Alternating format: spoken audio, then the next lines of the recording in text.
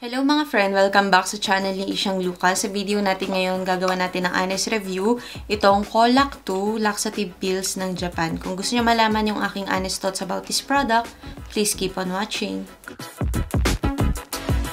Ang mga nagagawa ng laxative pills ay nakakatulong ito para mapalambot yung matitigas nating pupo dahil sa constipation at bukod pa doon nakakatulong ito para ma-improve yung ating bowel movement. May iba't ibang klase nitong Colac laxative pills pero itong hawak ko ay yung Colac 2. Itong isang box na to ay meron siyang 40 tablets, merong mas konti, merong mas marami. Ganyan lang yung itsura ng box niya. May makikita lang kayo dito dalawang letter I, stands for 2. Then, sa likod, ganyan, may drawing. Tapos, hindi naman natin mababasa kasi puro Japanese. May nababasa lang ako dyan, konti lang. Tapos, sa mga gilid-gilid, Japanese pa din. Then, makikita nyo na yung pill sa loob, kulay pink na maliliit. At meron siyang kasamang ganitong papel. Yan, parang manual. Pero, Japanese din yung sulat so hindi ko naiintindihan. Pero, kung gusto nyo itong basahin, meron naman sa mga cellphone na mga Google Translate, i-download nyo lang yun, tapos i-scan nyo lang to doon or picturean nyo, mababasa nyo na yan, magta-translate siya sa English. So, yung itsura ng mga pills ay ganito. 40 tablets to. Ginagawa ko lang kasi pinuputol ko lang kasi. Ayan. Ayan na yung mga naubos ko. Naka 22 tablets na akong nakaubos. Dito sa likod, may mababasa kayo dito dalawang box. Yung nakasulat sa taas, Bisakodil. At dito sa pangalawa ay DSS. Syempre, hindi ko na mababasa yung Japanese sa ilalim niyan, kaya sinearch ko na lang sa Google kung ano ba yung ibig sabihin nun. Yung ibig sabihin ng DSS ay Dioctyl Sodium Sulfosuccinate. Ang nagagawa ng DSS na yon, nakakatulong siya para masoften yung ating hard stool in an adequate level. Hindi naman yung sobra-sobra na magbubururot ka na para mailabas natin ng maayos or maginhawa yung ating hard stools dahil sa constipation. Yung Bisakodil naman, alam ko familiar na kayo dyan kasi meron tayong local product dyan na kung tawagin ay Colac. Yung Bisakodil kasi ay very effective talaga sa constipation kasi kumbaga parang natitrigger niya yung ating mga intestine para ma-push yung ating mga stools or pupo. Kung makikita nyo dito sa likod, para siya merong graph dyan na merong drawing ng mga pills tapos mga numbers. Itatry ko siyang ipaliwanag sa inyo ha. Pinapaliwanag dito kung ilang pill yung dapat inumin isang beses sa isang araw. So sinasabi dito, for 11 years old pababa, bawal pang mag-take nitong Colac 2 pills. 11 years old to 14 years old, kailangan 1 to 2 pills lang yung iinumin.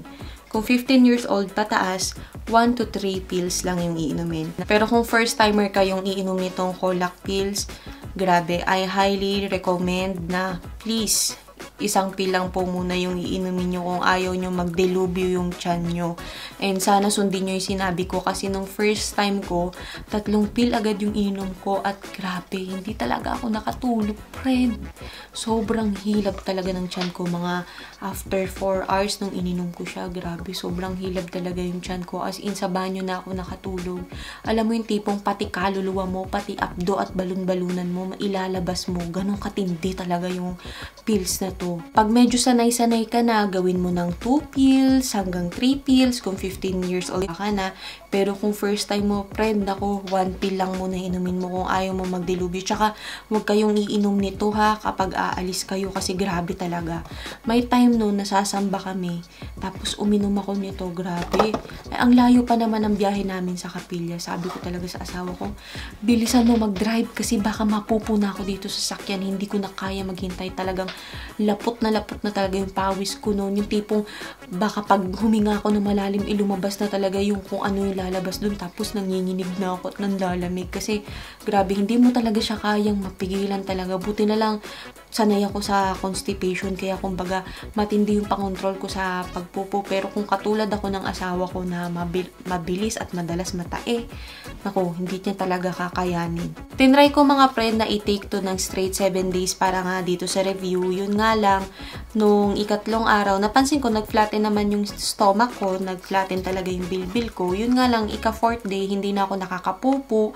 And then, siguro, bus na siguro yung ilalabas ng tiyan ko, kaya wala nang lumalabas. Kaya ini-stop ko na lang. Kasi naaalala ko, ang mga laxative, once na masanay na yung sistema natin dyan, hindi na lalabas yung ating pupo. So, ang ginawa ko, pinahinga ko na lang. At ngayon, iniinom ko na lang siya sa tuwing mapapansin ko na hindi pa ako nakakapupo. Siguro, may time kasi 4 to 6 days, hindi ako nakakapupo, doon na lang ako umiinom. Kaya hindi ko pa din siya ubos hanggang ngayon.